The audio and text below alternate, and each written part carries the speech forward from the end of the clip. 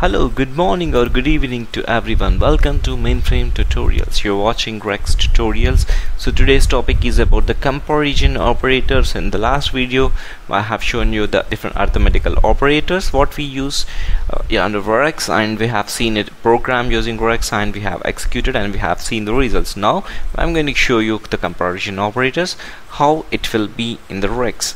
So these are the operator, and this should be the meaning. Equal to stands for strictly equal, equal to, not strictly equal, and not equal to, greater than, less than, greater than or less than, same as not equal to, greater than or equal to, not less than. So we are going to use different kinds of comparison operations. So based on your code what you are going to use it.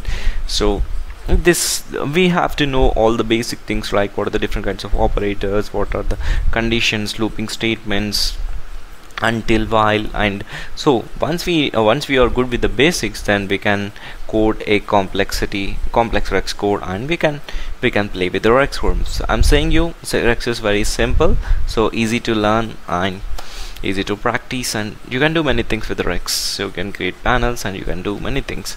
So this is about the comparison operators. So what I would like to do is just I'll try to connect to the mainframe, and I'll write some sample REXX code, so that you can do many practice. You can practice many things by using equal to, not strictly equal to, and you can try different ways. So let me show you one simple program using comparison operators.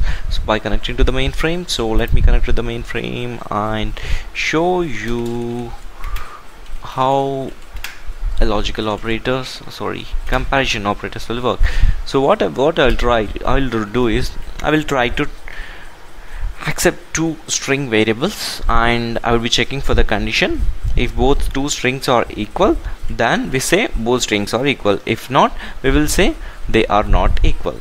Okay, so as usual, say is the terminal output statement, that is to throw the results. The pull is to accept the data and store the data from the console to the variable, accept the data from the console and store the data into the variable.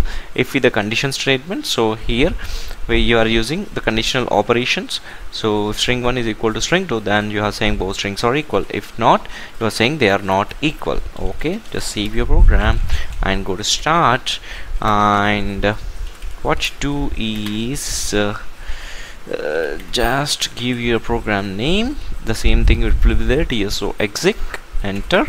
So here it will be asking for the string names, so I will say like something string 1, okay, and again a string 2.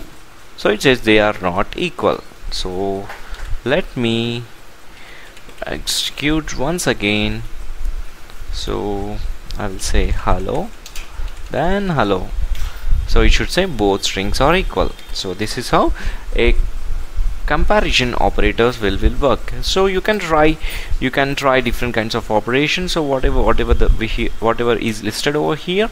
So just do practice by using different kinds of comparison operators. I hope you like this video. If you like this video, kindly please subscribe, share or comment on my YouTube channel. I'll be coming up with more and more videos. So thank you and have a great and pleasureful